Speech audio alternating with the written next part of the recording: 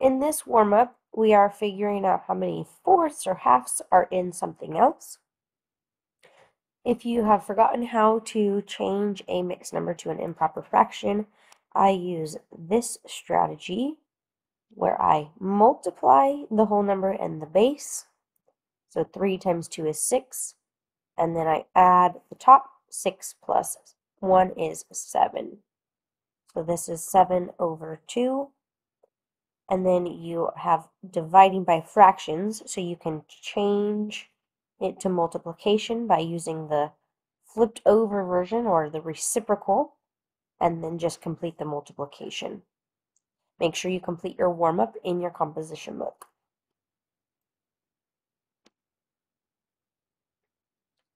Here we have a question that says, a quantity and its quarter added become 15.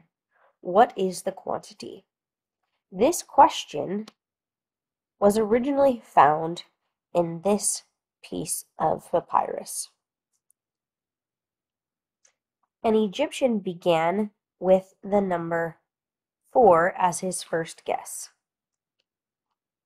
So if we added 4 and its quarter, which a quarter of 4 is 1, we would get 5, which isn't 15, but it's a way that we could start to approach this problem. Sometimes a wrong answer is just as helpful in solving it for the correct answer. So I notice that 5 is a third of the way to 15, right? 5, 10, 15. So I'm going to triple the number 4 and see if that works.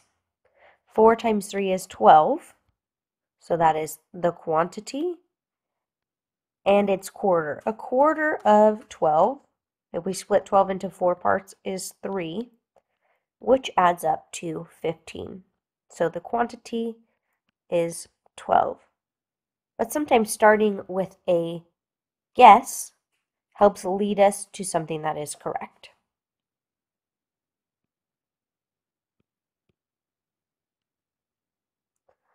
Here it says Sean and his family are on a road trip. They drive at an average speed of 70 miles per hour on the highway. Use the double number line to show how many miles Sean's family drives during times ranging from 0 to 10 hours.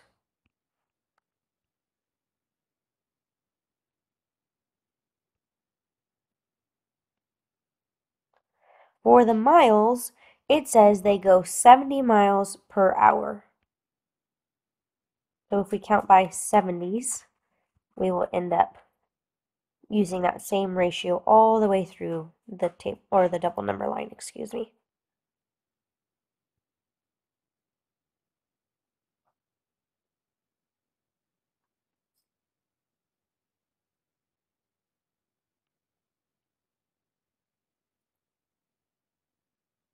Part A asks us how far they will go in 8.5 hours. That's in between 8 and 9 hours. So we could figure out, well, what's in between 560 and 630? It might be helpful to think about how far they would go in a half of an hour. In 1 hour, they go 70 miles. So in half of an hour, well, half of 70 is 35.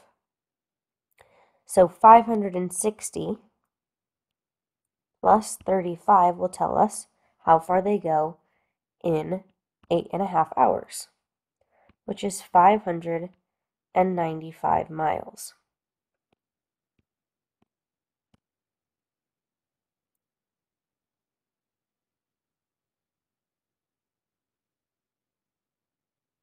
How far do they go in 30 minutes? Well, 30 minutes is the same as a half an hour, and we just said that half of 70 is 35 miles. What if Sean's family drives for T hours? Their unit rate was 70, so if we multiply the number of hours by 70, that would tell us how many miles they go. This is an expression.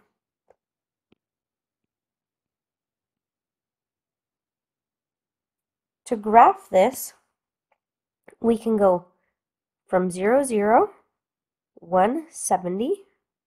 In 2 hours, they go 140. 3 is 210. 4 would be 280. And they can drive for partial hours, like 2.5 or 2 hours and 20 minutes. So we can actually draw a line connecting those points, like you see here. We also see the unit rate is represented in this graph. It goes over 1 in the hours and up 70 for the miles. Now we need to write an equation. The difference between an equation and an expression is an equal sign. We were using this format for writing equations for proportional relationships. Here I have my constant of proportionality and the value that was on the x-axis. Distance was on the y-axis. So our equation should say d equals 70t. Identify the constant of proportionality. That was 70. That was our unit rate. And explain what it means. This is how many miles they travel. Per hour means in 1 hour. So they travel 70 miles in 1 hour.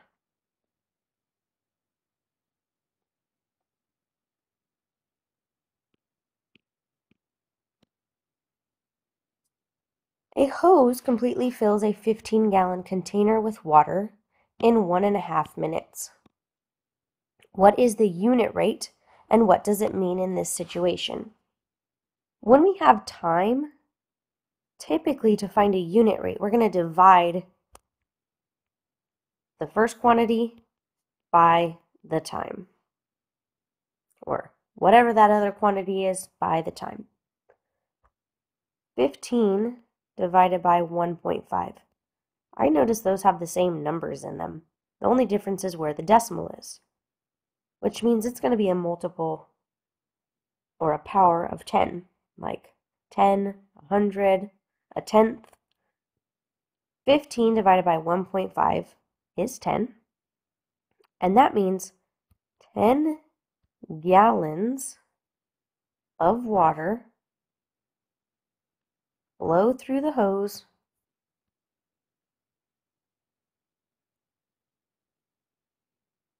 each minute, or in 1 minute. Write an equation to represent this situation. Define your variables. Usually we use y equals kx. Here we might use different letters, but we know the k value is 10, so we're going to start there. I need to figure out what letter or variable I'm going to use for y and x. I have gallons and I have minutes. I'm going to use G for gallons and M for minutes. Let's say, for example, I fill the water or the container for 2 minutes. Would it make sense to multiply by 2 or multiply something else and for our answer to end up as 2? We want to multiply that unit rate by 2. So this is going to be M. And if I did 2 times 10, that would tell me I get 20 gallons. So G equals 10M. If you want to use y and x, that's okay.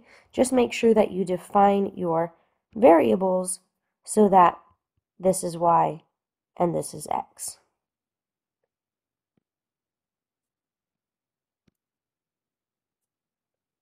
How long does it take for the same hose to fill a 20 or a 2,000-gallon pool? We had G equals 10M. This is gallons, so I'm going to replace the letter G with 2,000. Right now what's happening is I have 2,000 equals 10 times M. But I want to solve it for how long. I want to know how many minutes it takes. So to undo what's happening with the M, I'm going to divide by 10 because that will be eliminated. Those divide out. I have to keep my equation balanced, so I need to divide the left side by 10 as well. Which leaves me with 200 and M, which means it takes 200 minutes to fill a 2,000-gallon pool. 3 times 60 is 180, so this is just over 3 hours.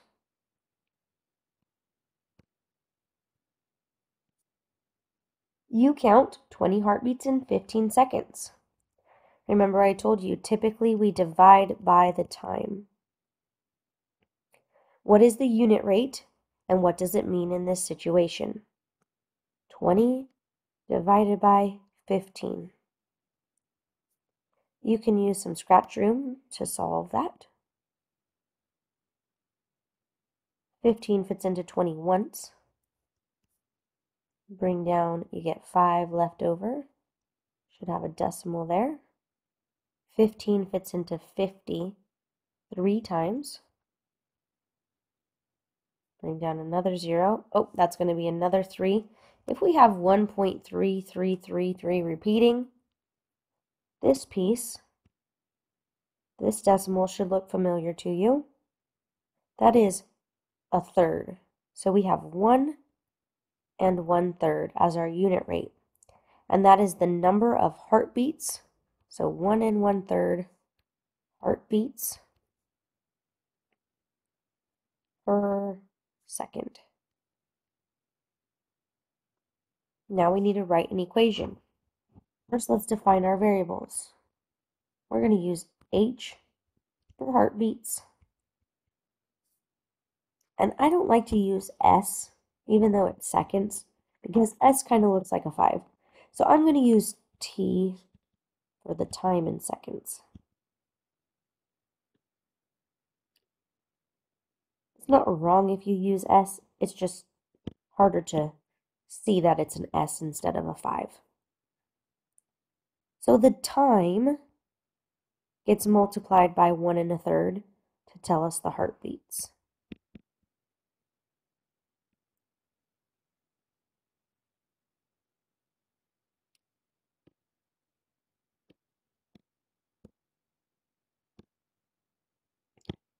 At this rate, how many times does your heart beat in a minute?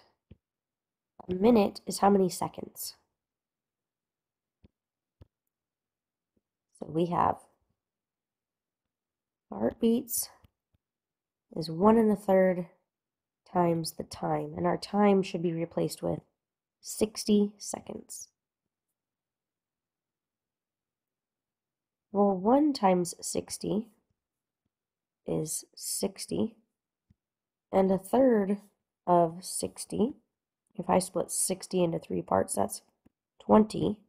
So 1 1/3 times 60 is 60 plus 20, which is 80. Which is 80 heartbeats in 1 minute.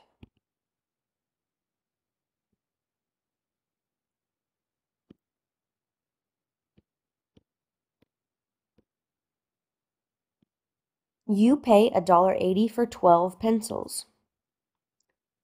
In money scenarios, we typically divide the cost per something else. So we're going to do 180 divided by the pencils.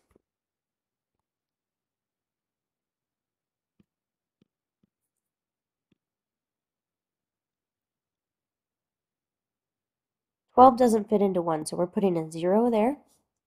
And make sure your decimal is lined up. 12 fits into 18 one time. 12 or 18 minus 12 is 6. Bring down that 0, and 12 fits into 60 exactly 5 times. So that is 0.15. What does that mean in the situation? It means 15 cents per pencil. Write an equation. Define the variables. I might use D for dollars, or M for money, and P for the pencils. If it's 15 cents per pencil, then we should have 15 times P, and that will tell us how many dollars we will spend.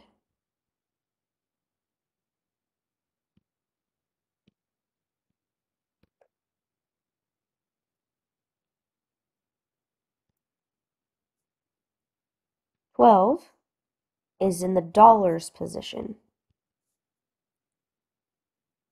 Remember, what's happening here is these are being multiplied together. We want to know how many pencils, so we're trying to solve it for P. In order to isolate P, we need to undo multiplication by dividing. That leaves us with P. 12 divided by 0.15. There's a trick that we can use when dividing by decimals. We move the decimal 2 spots. Maybe. My pen doesn't want to write. How about my finger? Okay, 2 spots.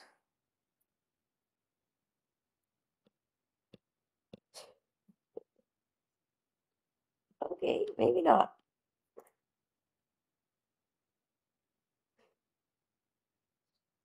Then it would turn into 15, and if we move that 2 spots, that would be 1,200.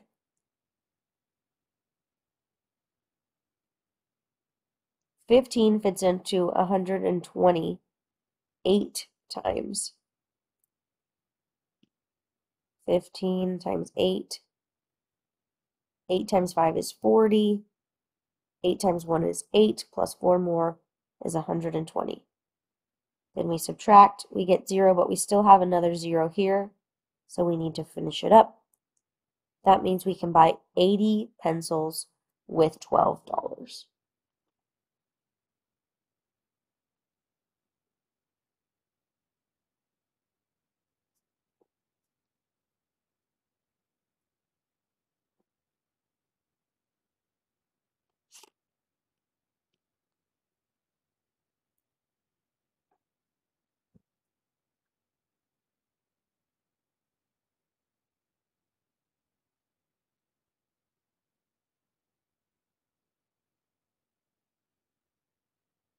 Okay, and that's it. Make sure your warm-up's finished and your workbook is filled in.